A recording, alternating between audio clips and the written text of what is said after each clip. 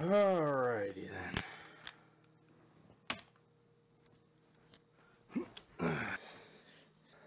Oh man.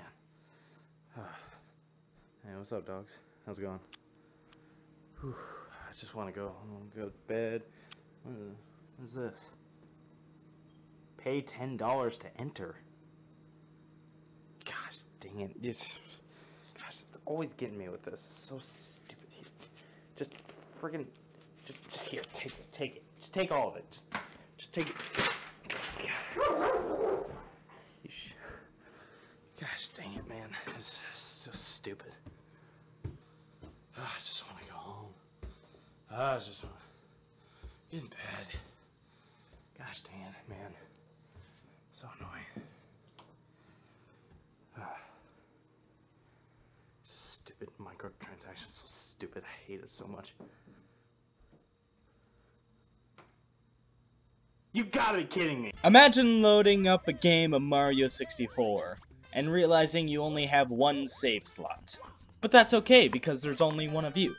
But uh-oh, your little brother, who you love so dearly and really want the best for, asks if he can play a game.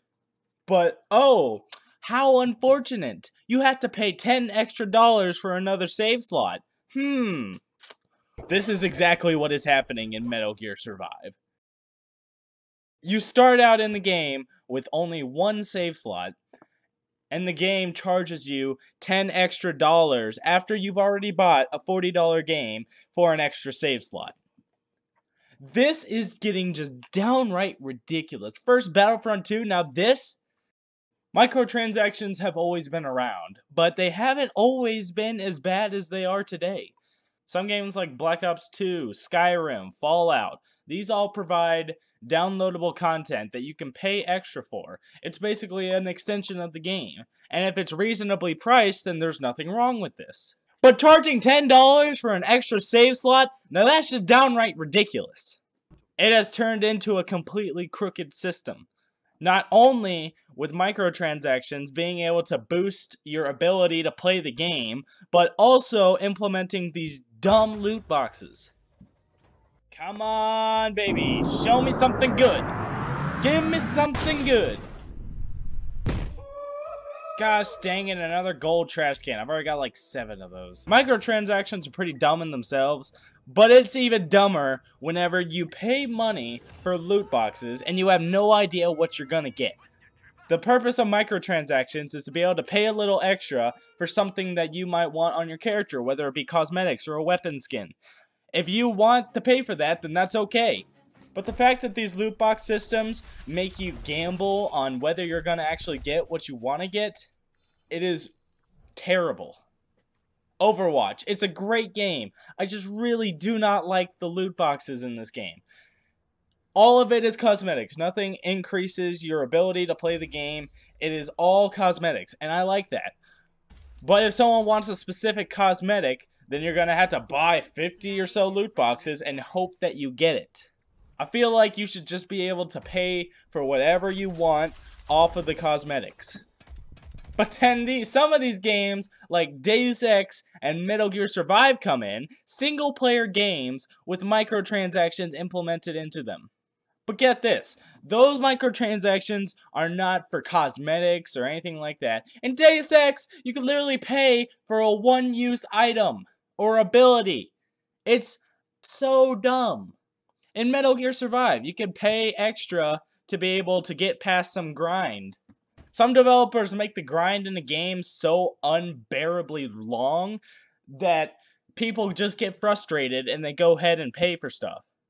The absolute worst example of all of this is Battlefront 2, by far.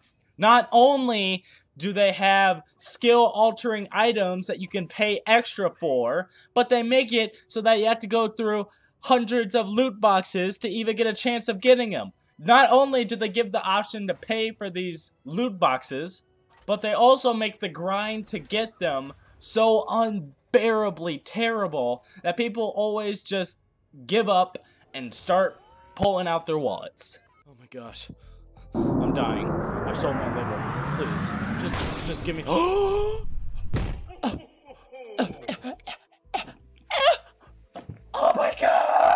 Honestly, microtransactions are just terrible in themselves. The only game I've seen that handles them actually quite okay is Fortnite. This game is free to play, and it does have microtransactions. Now, I'm okay with this if the game is free to play.